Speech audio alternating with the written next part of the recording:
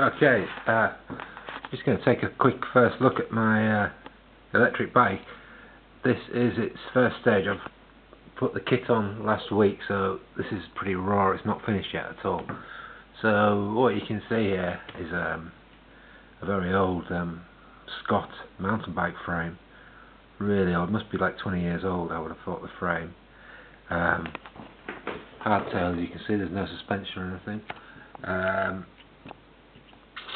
Standard gears, except that I've not connected up at the moment the rear derailleur. To be honest, at that speed you're not really using those gears. You really need a bigger step, which is why the front one's connected. Oh yeah, I've got some big pedals on there. Those V8s. And anyway, let's get back to the bike before we go into detail. What you can see at the back here is two what I call bike bins from bikebins.com. They're made in the UK. They're pretty tough polypropylene plastic things, which are attached to a rack there, which is a toe peak rack, which is nice and solid, pretty strong rack. It should take the weight.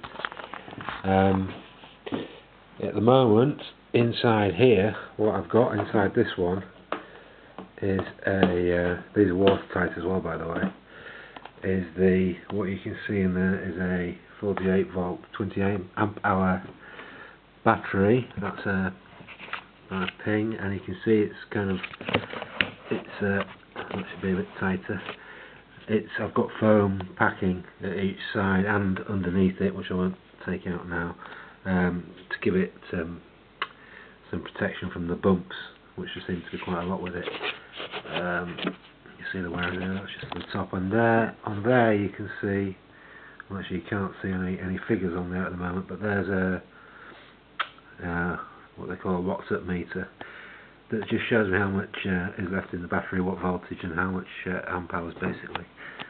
And these are, at the moment, these are connected by these what I think are called, can't remember what they're called, T60, which are rated at anyway, they're rated at 60 amps, these connectors, but I've just ordered a cut-off switch, because each time I'm plugging and unplugging these I'm getting a huge spark. Obviously needs a proper switch in there to isolate the battery before connecting everything up.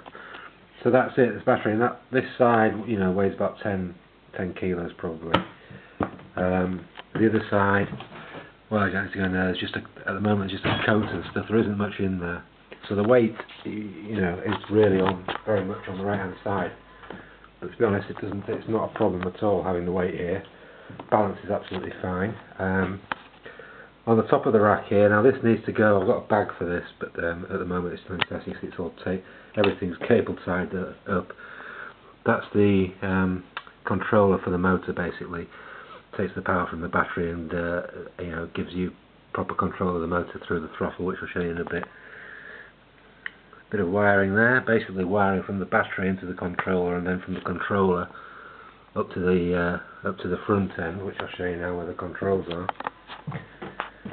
On here I've got a thumb throttle there that's just basically controlled with this. It's not switched on at the moment.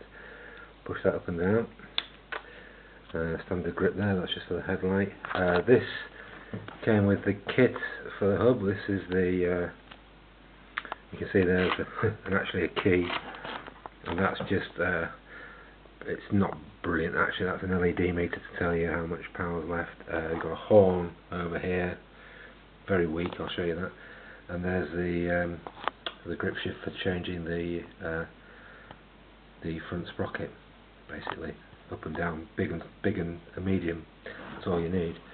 And also the really important part of this is the front wheel that came with the kit, and there is a 1000 watt brushless hub motor built into a 26-inch wheel. You get the whole wheel, obviously not the tyre, but it's all built like that.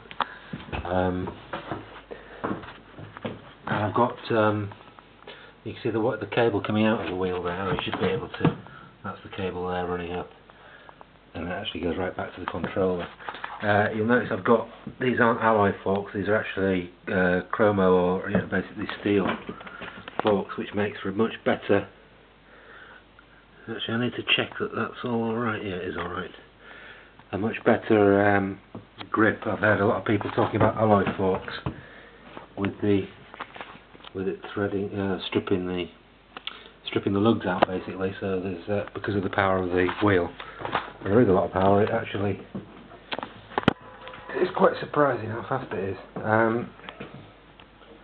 So it's got a key. The battery's in. So I can switch it on there. Now you can see that that's lit up, and so is the throttle there. Again, they're very crude sort of indicators of how much power you've got. But with what I've got in the back there, my WhatsApp meter, I've got a much better idea of what's left. At the moment there's 12.5, which is, because I've been riding it for a couple of hours. I'm testing it at the moment. Here's basically my phone, but it's obviously got GPS and really nice sat nav that allows you to have a bike setting on there. So that's what I use for checking out the speed and how far it goes, etc., and the average driving speed. Oh, it's also got built into that. There are some lights there. They're not bad actually. They're quite bright. They look the part. I've also got space there for a normal light.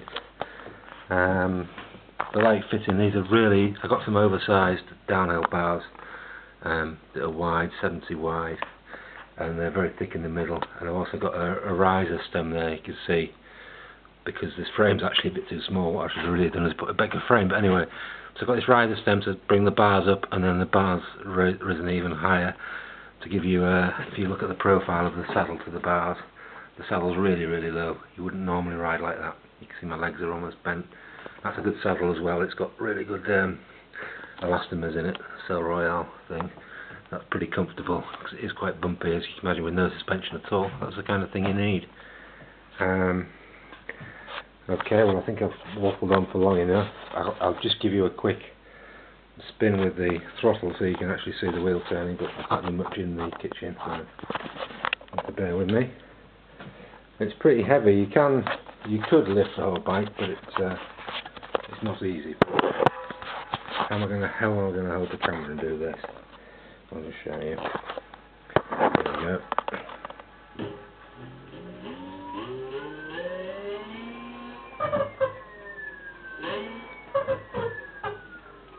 Don't want to damage the floor too much, but that was the motor turning. That's just me using the thumb throttle there. And that ends this little video. Oh, a bit of a wiring problem there. So this is all going to get tidied up, but you get the basic idea of what it's like. See ya.